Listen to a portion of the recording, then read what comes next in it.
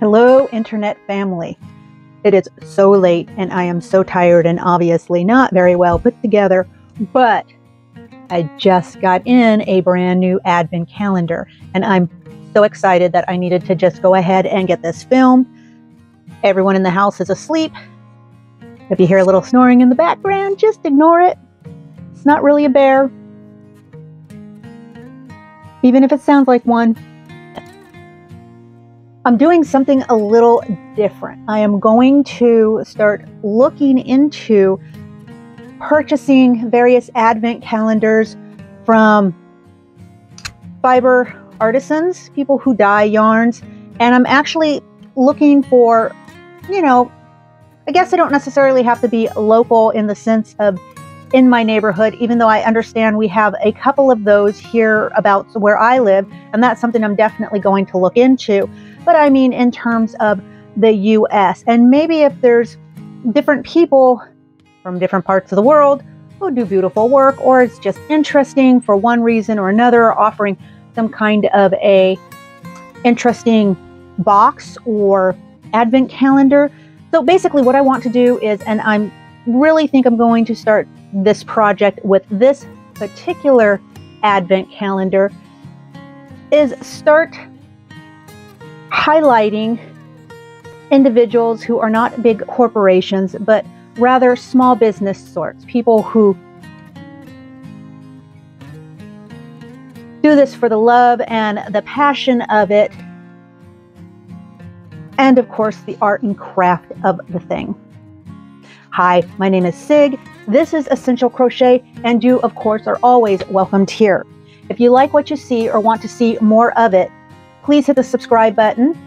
That's always helpful in terms of allowing me to continue to make regular videos. The like button just tells the algorithm that there is engagement in the channel, and so that smiles favorably upon me. And then also the notification bell. This is going to allow you to be notified each time I put out a brand new video. Okay, let's just go ahead and get started with this fantastic find of mine, I think. I don't really know yet. We're just going to have to go ahead and dig into this box and see what it is that I purchased. So which shop did I choose this time around? I chose a shop by the name of The Little Foxes. The owner of this shop is Gina Marquise. I located her on Etsy. This is probably where I'll locate most of the people that I review. And then Williamsburg, Virginia is where she's from.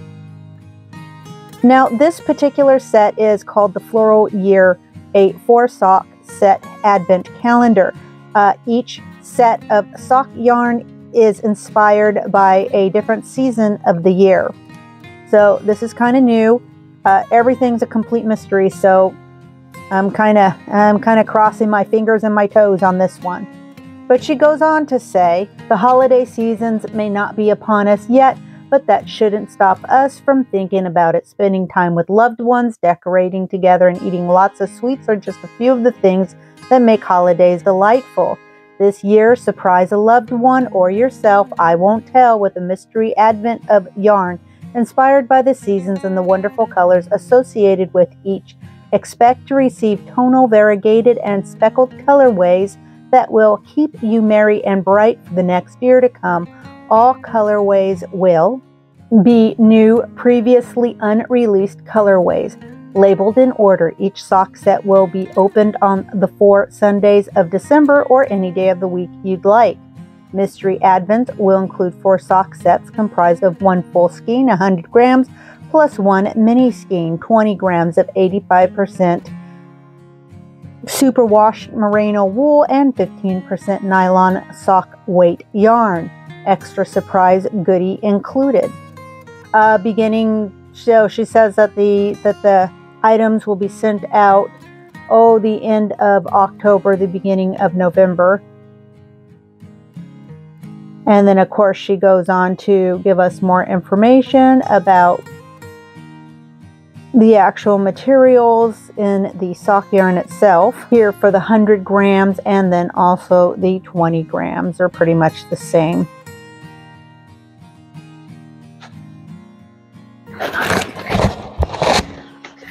as you can see, I got the box, right? I did open the box, but I did not look, well, I mean, I looked in the box, but I didn't open anything. I am saving this for you and me, so you can see. Okay. So in this box, she gives me a little gift, a little thank you gift, basically, for purchasing her advent calendar. And so I'm going to go ahead and I'm going to open that first. So we got a nice little linen pouch, it looks like.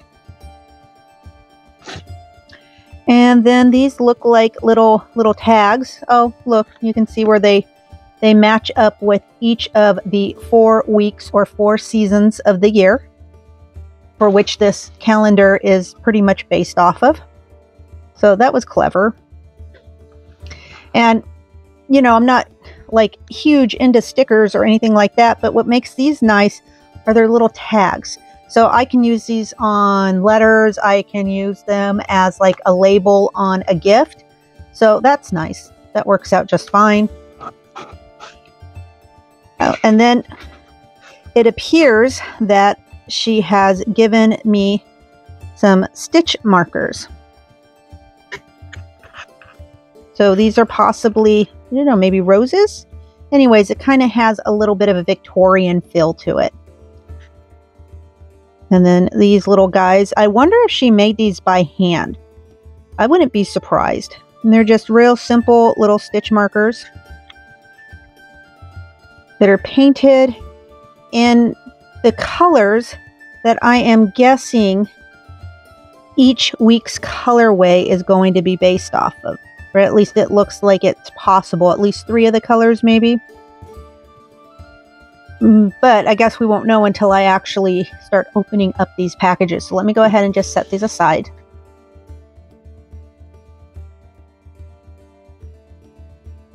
So week 1 of the Advent calendar, because as mentioned before, it is a 4-week Advent calendar, which makes sense in this case because this is sock yarn. And really, you're purchasing this and encouraged to make a pair of socks with the yarn. And of course, she gives you enough yarn to make a pair of socks with. I'm going to get 100 grams of a large skein and then 20 grams of the small skein. So let's go ahead and see what this looks like for week 1, the azaleas.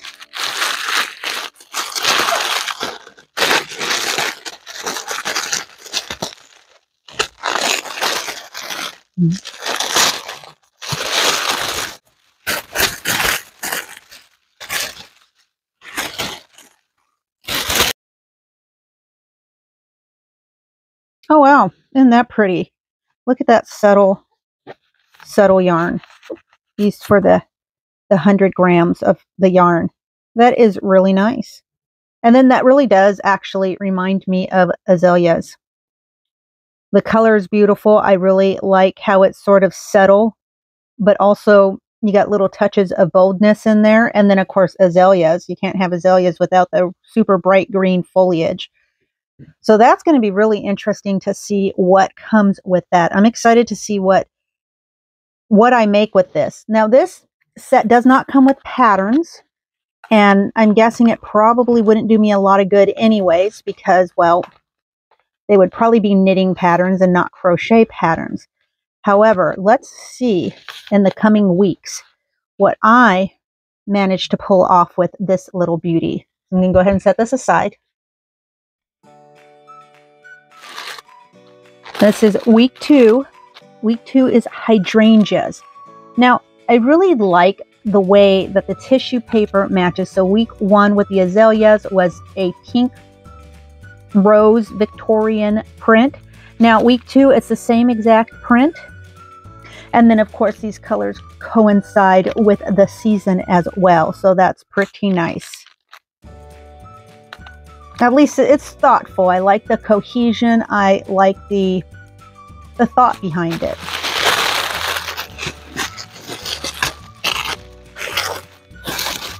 Ooh, that is really nice.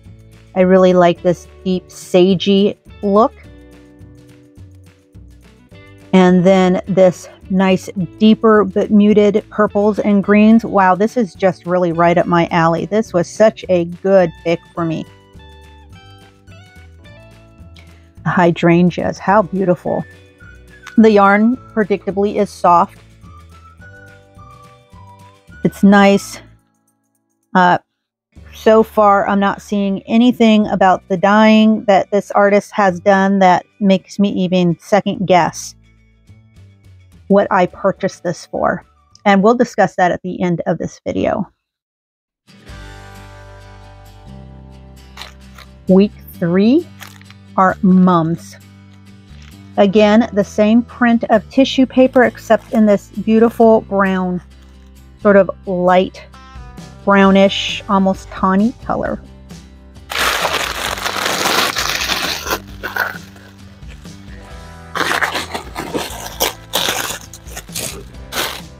Ooh, now this is definitely gives me those autumn vibes. This is very nice. This colorway really, now I'm not going to say it reminds me of pumpkins because it really doesn't, but what it does do is remind me of like late summer squash or winter squash, if you like. The color is very nice and it's very subtle. I'm really pleased with it. The contrast between the two skeins is not really a big contrast at all. In fact, the hues are very, or rather I shouldn't say, well, the hue is pretty consistent, but between the two of them, but really the value is very close together. In other words, there's not a lot of contrast happening between these two colorways. And I think that's really interesting. I think I like it. It gives me different things to think about in terms of what design pattern I might choose to use, or quite frankly though too, just the dye pattern of the larger skein might be enough to add just enough of that lovely subtle contrast to make things pop a little bit. I don't know. We're just going to have to see what happens with these, but I really like the colorway. It's subtle and I think it's really interesting. So I'm excited to see what I come up with for this.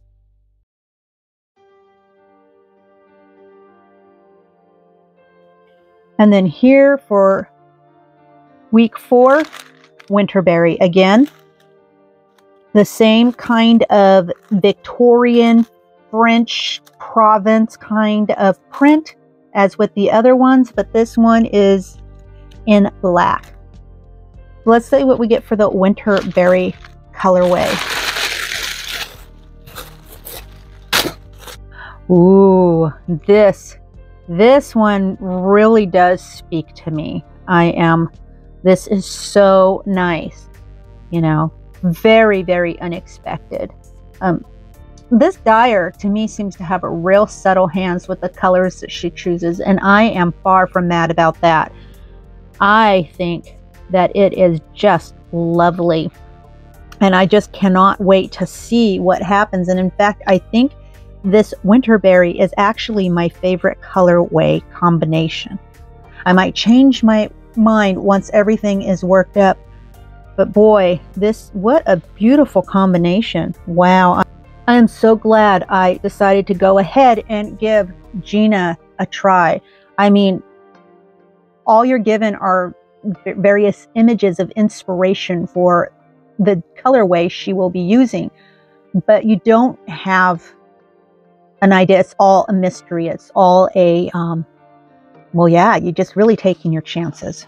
So let me put these all together. This is just gorgeous. So what do I think of these? Oh, these are so much better than I expected. I didn't know what I was going to expect. But when you purchase yarn like this, especially in an advent calendar, you really take in your chances. And typically when the yarn looks decent or nice, it's always exciting, and it's like a big shrew moment, you know. It's take a deep breath, because these things are usually quite expensive, and so to be unhappy with it is really is really something you don't want to have to experience. But these yarns, these colorways are so beyond what I imagined they would be. They're so much nicer than I expected. And yeah, I just don't know why her advent calendars just weren't selling out as quickly as some of the other ones that I saw. But I had a good feeling about her, and boy, I'm glad I went with that feeling. Okay, so typically, if I was going to purchase one of these sets from her, one of these Red Fox sock sets, I would get it in a nice little box with the season on it, you know, the inspiration and all that good stuff. I would pay about $50 for one of these. And that may sound a little expensive, and for a lot of us, it can be pretty expensive, but boy, you know, you get quality yarn and you have a quality dye job. Somebody who just does beautiful work and gets the colors just right. I mean, she really did a fantastic job. $50, while on the expensive side, you know, it just is what it is. Sometimes you just have to pay a little extra money for quality. Quality over quantity, right? I know how much yarn a person can get for $50 at a sale at like a hobby store. I get that. I'm there with you. I've got a studio full of yarn that I got at great prices at various hobby stores. But boy, there is just nothing that compares to a beautiful hand-dyed natural fiber yarn. Okay, so let me get back on point here. So this is going to be $50 for one set. Now, buying all 4 sets in the advent calendar with shipping, because I got a little bit of a discount when I purchased through Etsy. I think it was like 10% or something like that. I paid $150, and so that was with shipping for all 4 of these skeins, or rather these sets. So that was basically a savings of $50 off what would be her normal price. Now, she has lots of other yarn in her shop too that she sells. That's cheaper. I think you can get yourself 100 grams of a beautiful sock weight or DK yarn or whatever other kind of yarn she sells that she dyes for about $30-ish. So that's about a going rate for those of you out there who just don't know what hand-dyed, decent quality fiber yarn goes for. It really isn't cheap, but it's so worth the extra effort if you can manage to swing it. Okay. Yeah, I think this company was a hit. I am really impressed with what I got. This is my favorite colorway. Mention in the comments below which colorway was your favorite. Was it the spring, the azaleas, or the hydrangea for summer? Was it the mums for autumn? Or was it the winter berries for winter? And then, of course, if you're just a quick reminder, if you are interested in seeing what kind of creations I come up with these yarns, you know, just stick around and keep an eye out, because in the next few weeks, I hope to have a sock pattern. Maybe they'll all be sock patterns. I don't know exactly yet, but I will come up with patterns for each one of these, and I will post them on this channel as a tutorial. So yeah, again, over the next few weeks, I will actually be working these up, and I will put out tutorials for whatever I choose to make with these. Okay, everybody, you have a great week. We're coming on the holidays. Stay safe, and I will see you soon. Bye-bye now.